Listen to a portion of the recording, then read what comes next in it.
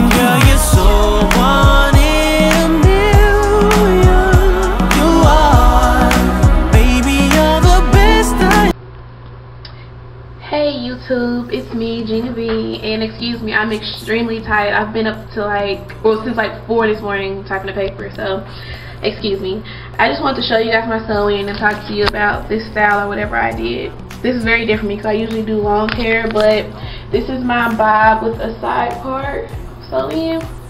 I cut it myself and it was extremely difficult this time, but can you see all the... You probably can't see many of the layers that I did because I haven't really feathered it yet. I wrap my hair and this is just how it feel. I haven't done any flat ironing, anything extra to it. This is just how it looks every day after I wrap it.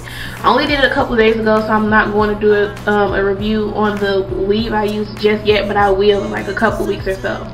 It wasn't Remy, so I'm not going to keep it in that long because I just don't want to deal with, you know, the shedding or whatever else may come along. I mean, if it does, it might be good.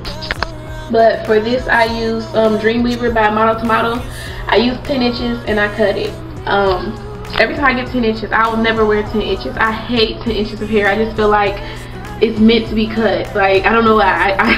I just don't like 10 inches of hair. But what else I have to say about this? With the side part, with my real hair out, I don't like it at all because for one, it's very difficult to wrap because right now my hair that's left out, it's like relaxed, so I don't have a problem wrapping it and combing it back down. But once I keep it in for so long, my natural roots start to come out, and when I comb it back down, it doesn't really blend in well with the hair, like with the weave or whatever. So that's why I really don't care for this hairstyle. It's just much easier for me to, I don't know, have a part in the middle of my hair where I take 2 pieces of the side and I pin them back, and then I wrap the hair on top of it, which I have been doing with this one.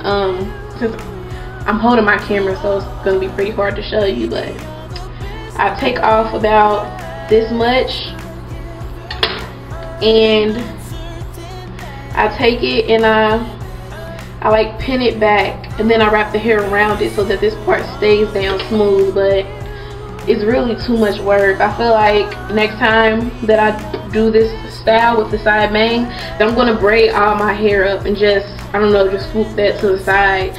I just love having my real part show, but I'd rather braid all my hair up than have to deal with this all the time because I really don't like this. And that's my main reason for not buying Remy hair for this hairstyle, because I know that I won't keep it in that long because this will irritate me when, I don't know, when my roots start to get really bad.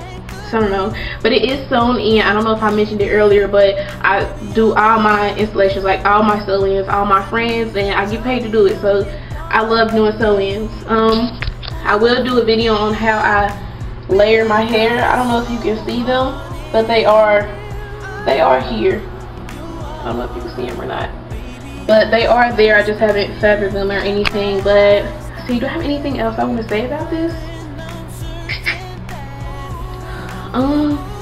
I think that's pretty much it for today. And again, excuse me, like, I don't always look like this, I promise. I just woke up, I look terrible. I don't have anything on, makeup, jewelry, anything. I just have on a hoodie and some baggy sweats. So I don't know, I hope you guys like this video. If you have any other questions, just let me know. I do like a bunch of videos, I know I do a bunch of things, so I don't know, I can show you guys what I know.